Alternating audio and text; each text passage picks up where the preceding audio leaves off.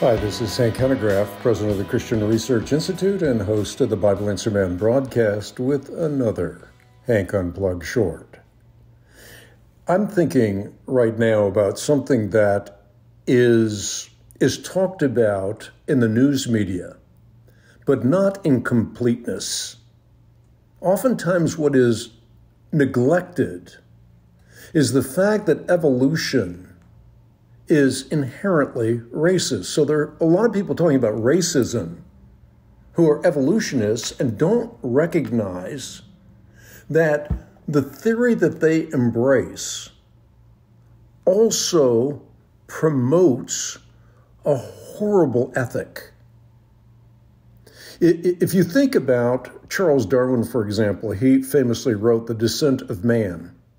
And in that book, as most people know or should know, he said that at some future period that wasn't very distant as measured by centuries, the civilized races of humanity will almost certainly exterminate and replace savage races around the world.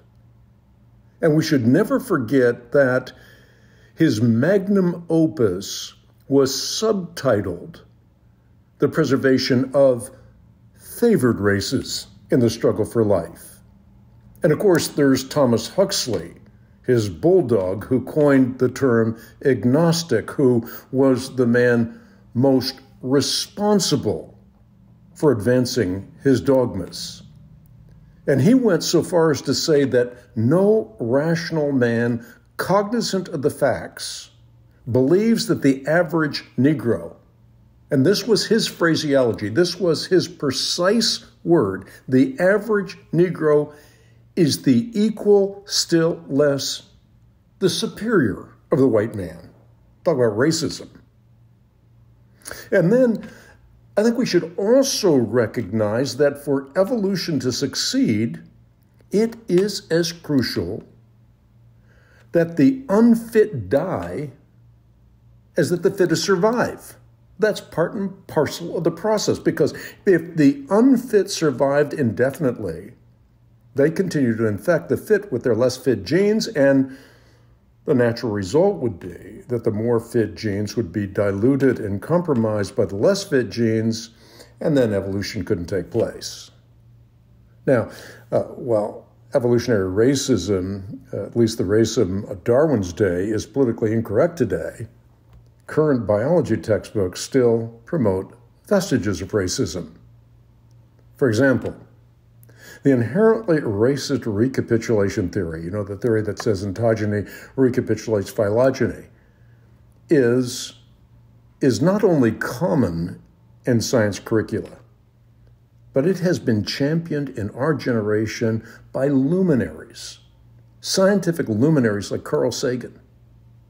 And this theory persists despite the fact that modern studies in molecular genetics have demonstrated that it's utterly false. Recapitulation, we should never forget, provided a convenient focus for racism. Racism of white scientists in the modern era. And yet we're talking about racism and not getting to the root of where racism has been popularized in our generation. In fact, in several generations.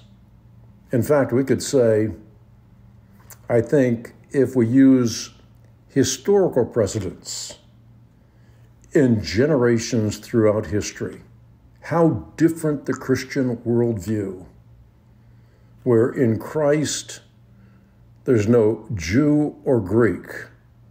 It's not a matter of your race or your nationality. There's no slave or free. It's not about your station in life. There's no male or female, because in Christ there is utter equality. If you are a child of God, you are an heir according to the promise. So the Christian worldview presupposes human equality.